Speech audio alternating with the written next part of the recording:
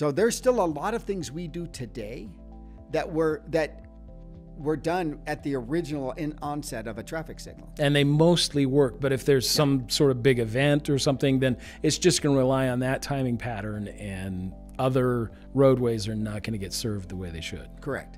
And so then what you have to start looking is, how do we then find ways to manipulate or change that signal based on the flow of the traffic? For instance, if you have a main line of traffic, you want most of that green always on that main road.